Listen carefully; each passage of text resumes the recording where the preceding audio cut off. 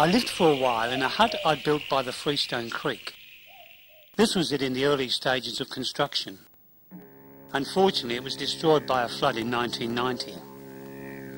One night, while living there, I had a vivid dream that evolved into a poem titled The Spirit of Gippsland. Billy Y was a bush poet. Barclay and Bamford were murdered in 1917. Bogong Jack was a cattle duffer and horse thief, whose ghost is said to haunt the place where his hut once stood. The Kurnai were a Gippsland Aboriginal tribe.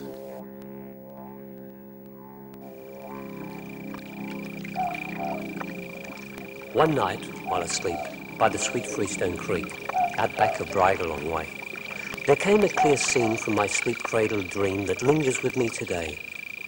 From the mists of my mind and the legends of time approached an ancient old man, and there in his hand he held all of Gippsland in a single grain of sand.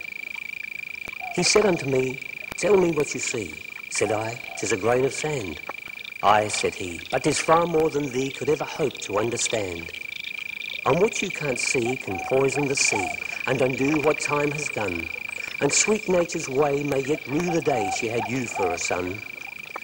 But there is much more to see," he said unto me, "for all is not what it seems." And he lowered his palm, for he knew there's no harm in a man abed with his dreams. And lo and behold, 'twas not silver or gold waiting there in his hand, but something more rare beckoned me there. 'Twas the spirit of old Gippsland.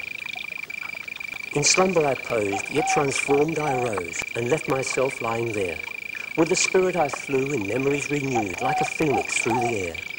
Down through the years, through the laughter and tears, I glided quite at ease, till I reached the old days and forgotten ways, and I was as one with these.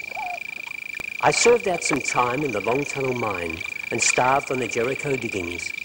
I sailed down the coast on a full-rigged old ghost, and froze high up in the rigging. I was there at his side when Jim Barclay died, and when Bamford went as well. But I cannot disclose what history knows, and say what others won't tell. I drove the high plains in snow, heat and rain, from Howard to Omeo, with the likes of such men we may not see again, no matter where we may go.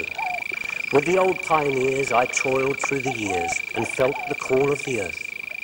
With the proud native tribes I suffered and died, forgetting their memory's worth. With Bogong Jack I rode hidden tracks, and with the duffers I raided, over the faintest spur with brave man and cur, whose deeds have long since faded. I felt Billy Y let his gentle soul fly to capture those days in verse. With the diggers I dreamed of a rare golden seam, learning too late of its curse. Such visions I saw before dawn closed the door and opened my eyes to the sun, that it was hard to recall I hadn't been there at all, nor met a single one. But the way that things are upon this shrinking star makes them seem much larger than life. For courage and passion seem to be out of fashion, and comfort has blunted the knife.